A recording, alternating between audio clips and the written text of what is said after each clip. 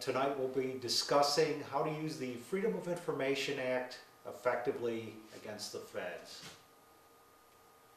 Now, the Freedom of Information Act, or FOIA, was signed into law on July 4th, 1966 by President Johnson. The Freedom of Information Act, or FOIA, was strengthened by Congress in 1974 as a result of the Watergate scandal and as a result of court decisions that were interpreting the Freedom of Information Act.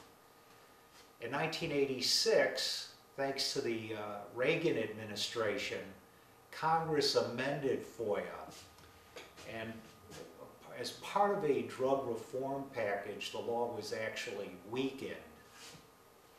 Now, the amendments to FOIA in 1986 made it easier for the feds to withhold information from the American public. In spite of the efforts by Congress and the courts to make information more difficult to obtain under the Freedom of Information Act, I believe it remains an important tool that is underutilized by journalists and activists alike. Now, how does FOIA work? Anyone can make a FOIA request. You do not have to be a U.S. citizen. You do not have to be a lawyer or journalist to make use of FOIA. No special forms or legal skills are required in order to make a FOIA request. You might wonder what records are available under the Freedom of Information Act. Records regarding yourself, events, corporations, deceased individuals, public figures such as politicians and celebrities are available. You cannot, however, request records concerning a third party unless you provide an agency with a privacy waiver form from the individual you are seeking records about. Now, how long does it take to receive records under FOIA? Under the Freedom of Information Act, an agency has 20 working days to provide the sought-after material. An agency can take additional time under what they call unusual circumstances. The reality is, based on my years of experience, that it often takes an agency months, sometimes years, to release requested material. You may wonder, how do I know where to send my FOIA request? All federal agencies maintain websites, and these websites have FOIA reading rooms or FOIA sections, and these sections of the various websites list the addresses to which requests should be directed. Now, you may send your request under the Freedom of Information Act electronically. I, however, prefer using regular first-class mail. I think emails are far too casual, and if you end up litigating the matter, it's difficult, at least it is for me, to keep track of a stream of emails. So send a letter via first-class mail, keep photocopies for your records. This way you'll know when you sent the request, and you'll have the written acknowledgments from the federal agencies.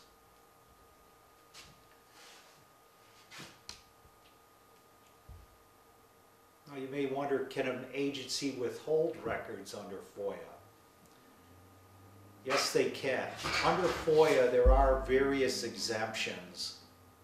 There's an exemption for national security material. There's a law enforcement exemption. For example, an agency does not have to disclose records that would reveal the identity of a confidential source. Now, the exemptions are permissive, not mandatory. In other words, an agency is not obligated to withhold records or portions thereof simply because the material falls within one or more FOIA exemptions. Here's some specific FOIA exemptions. FOIA does not apply, and the exemption is a B1 exemption, that's a national security exemption. And I'll just read from the statute. B1 specific, it's material specifically authorized under criteria established by an executive order to be kept secret in the interest of national security or foreign policy. Now, there's also the law enforcement exemption, the B7 exemption. And the B7 has various subparts. Now, B7D relates to confidential sources. Now, the statute specifically states that an agency does not have to reveal information which could reasonably be expected to disclose the identity of a confidential source, including a state, local, or foreign agency or authority or any private institution which furnished information on a confidential basis, and in the case of a record or information compiled by a law enforcement authority in the course of a criminal investigation or by an agency conducting a lawful national security intelligence investigation, information furnished by a confidential source. Now, the term confidential source is very broadly defined, and Congress basically codified what the courts had interpreted B7D to mean. Most people think of a confidential source as an informant or an individual, but the courts and now the statute have broadly interpreted that to include local law enforcement agencies and corporations such as a telephone company or bank. Now, there's a section, and this was actually passed as part of the drug reform package that I spoke about earlier. In 1986, the Congress put in section C1 of the Freedom of Information Act. And what that allows an agency to do is tell a requester that they found no records responsive to your request when in fact there may be a full-blown investigation going on. And what the Congress did with this provision of the law is codify a court decision. It was the Glomar decision, but it's where an agency can either confirm or deny records exist. So if you make a request, there's an ongoing investigation, and the agency has reason to believe you're unaware of the investigation, they can write back and say they have no file or records on you, when in fact they have this voluminous dossier. This provision, unfortunately, was passed by Congress, and there's been no move to repeal this section.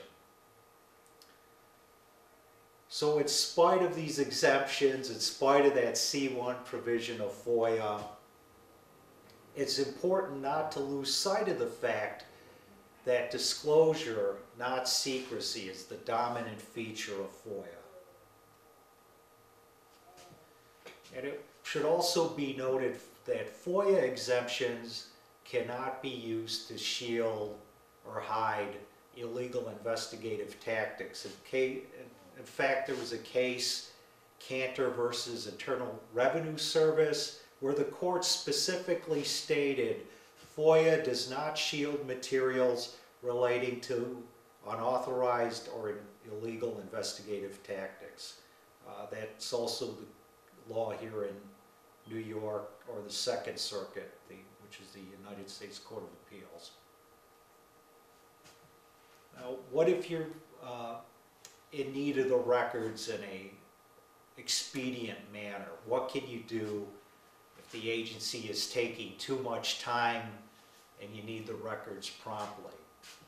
Under FOIA, you could treat the lack of a response or the failure to respond as a denial, and you could file an administrative appeal. Now, how long does an agency have to respond to an administrative appeal? In theory, an agency is supposed to respond to an appeal within 20 working days. Unfortunately, some agencies take months, even years, to act on a FOIA appeal. My recent experience, I would note, they've gotten a little prompter, especially at the Department of Justice. Now, what can happen once you file an administrative appeal? The agency can affirm the decision to withhold the records. They can direct that some or all of the records be released. So they can either affirm the decision to withhold, or they can direct that some or all of the sought-after material be released in response to your initial FOIA request. Now, what can you do if you file your request, you file your appeal, and the agency hasn't responded in a timely manner? Or say your request or appeal is denied in its entirety or in part. Under the Freedom of Information Act, you can file a lawsuit in the United States District Court. You can file in one of three places. You can file in the District of Columbia, where most FOIA suits are brought. You can bring a case in the district where you reside, or you can bring a lawsuit where the records are located.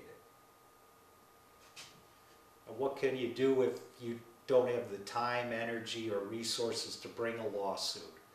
Now, in 2007, Congress created the Office of Government Information Services, OGIS, and that's a component of the National Archives and Records Administration. That's a component of the National Archives and Records Administration, NARA, and OGIS reviews agency compliance under FOIA. So that's a tool, that's a fairly new tool that's available to FOIA requesters. You can reach OGIS as a website. They have a toll-free number, 877-684-6448. They're located in the Washington, D.C. area, in College Park, Maryland. Their number there is area code 202-741-5770. Their email is ogis@nara.gov. And they do have a website. If you just type in OGIS, National Archives and Records Administration, you can get more information regarding this agency. Now, in addition to the OGIS, you can also seek help from your elected representatives in the U.S. Senate, as well as the U.S. House of Representatives. Now, what you can do is you make your request and/or administrative appeal. You could send copies to your elected representatives and ask if they would contact the agency on your behalf, seeing if they would expedite or assist in expediting the processing of your request. All federal agencies have liaisons with Congress, and they will respond if they get a congressional inquiry. So these representatives have to, in the House, have to run every 2 years. They have a slew of staffers and interns who are just looking for something to do. So why not put them to work helping speed up your FOIA request?